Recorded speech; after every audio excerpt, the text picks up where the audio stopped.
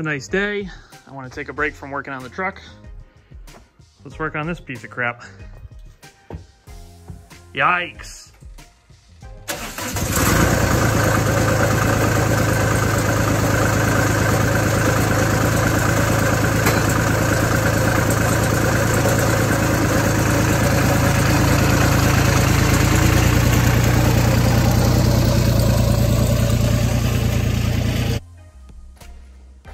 So basically this video I think is just gonna be bits and pieces of what we're fixing. So first things we're gonna do today, we're gonna replace this radiator isolator bushing, which I think is just bad from vibration because these things shake a bunch.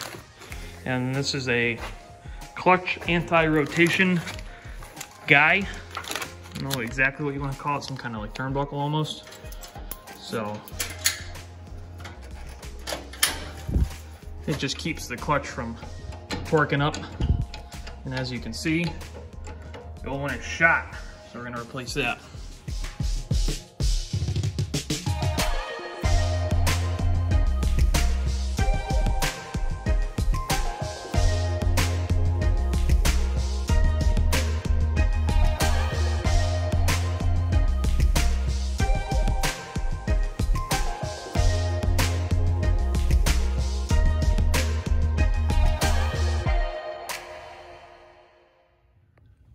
So right here at the bottom of this weldment for the right side drive motor, that's the crack. It's all the way through. So I think what I'm gonna do is get in there with like a deburring or like an end mill type bit, and then try and clamp it together and then just fucking weld her out.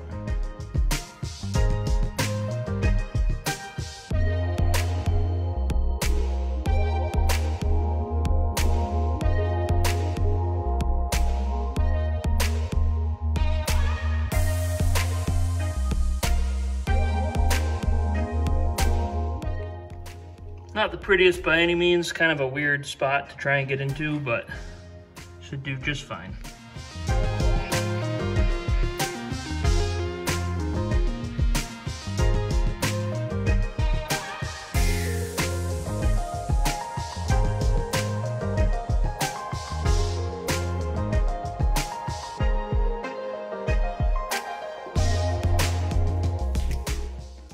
Figured at some point I'm probably gonna want lights on this thing, so I got some lights. They are United Pacific. I got them from Rainey's Truck Parts. That's the item number. I didn't want to just use regular like Amazon pods because I think they look kind of crappy. These have a little bit more of like a agricultural type look, almost like the lights that you used to see on like the fenders of farm tractors and stuff. So I haven't decided where they're gonna go. Probably gonna wind up somewhere like there. My only concern is that it's kind of susceptible to getting caught on something. So we're gonna look at some options, but yeah, lights for the mower.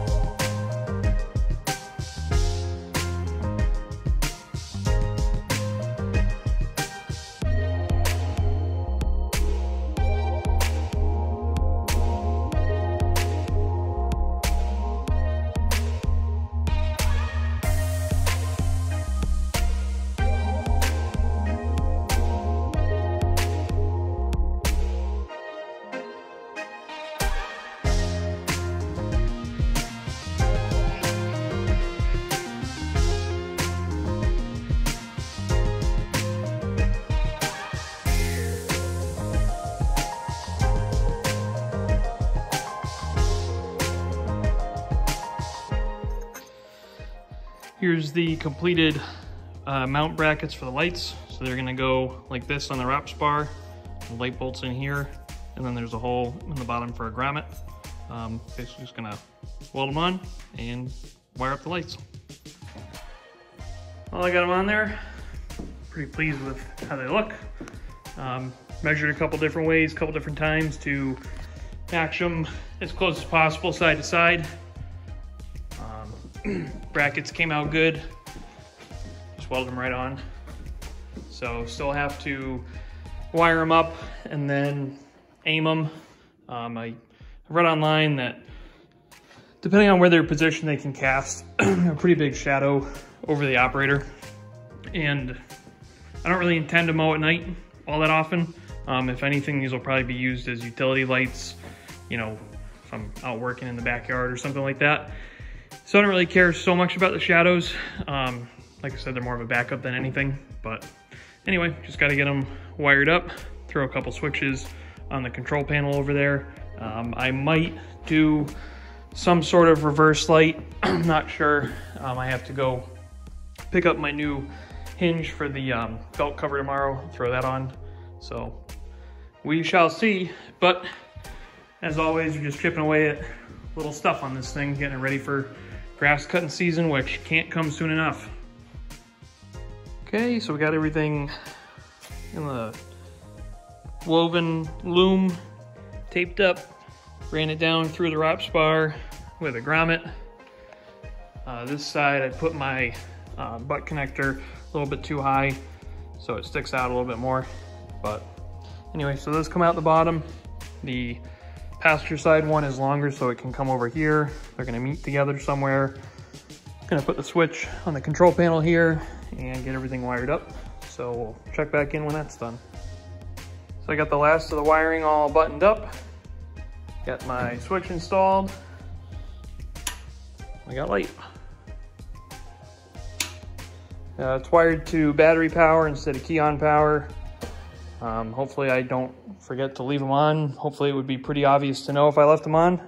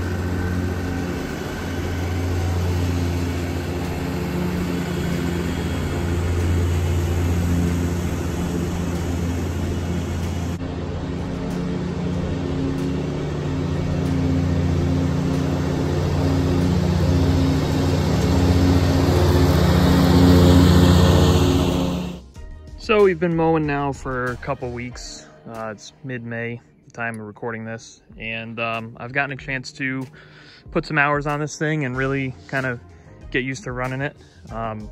It is every bit the machine that I expected it to be, which is really cool. I'm actually really pleased with this thing. One thing that's kind of characteristic of Turf Tigers, at least in my experience, is they are obviously heavy, they're well built, everything like that, but they do lack some degree of creature comfort and I don't know, just ergonomics. So, you know, like the suspension on the seat is shot, you know, nothing you can really do about that, but just the operator input required on the bars is a little bit more than some other brands of machines that I've run. It's just, you almost kind of have to approach it like a tractor. Like, it is definitely much more of a brute force piece of equipment than it is like a precision tool. But the thing cuts phenomenal. I haven't even done anything to the deck. I didn't level it, I didn't sharpen the blades, nothing. And it cuts really as good as I could ever ask it to cut. Starts right up, doesn't seem to use any oil, runs at temp, doesn't overheat, hydraulics are strong, really no complaints. And you know, as far as, you know, what can you expect for, you know, a $3,500 commercial machine, I think I did pretty damn well on it. And if I have to keep, you know, doing little things to it here and there, then so be it. But it's held every hill that I've put it on. It's cut every blade of grass that I've put in front of it, no matter how tall it is. And the thing just keeps on chugging. So really pleased with it. Hope you guys enjoyed this style of video, just with the kind of little clips strung together as far as all the little things I did to it. I'm hoping once we get some grass down here in my neighbor's house, we might have some actual nice stuff to cut. My grass at home is all right, it's not great.